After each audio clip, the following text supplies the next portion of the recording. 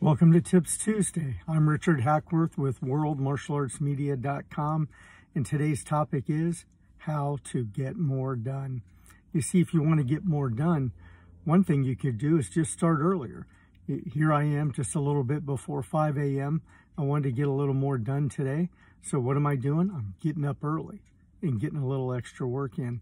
So you don't have to figure out how to eliminate different things. You need to figure out how to make time and make things a priority to make that happen.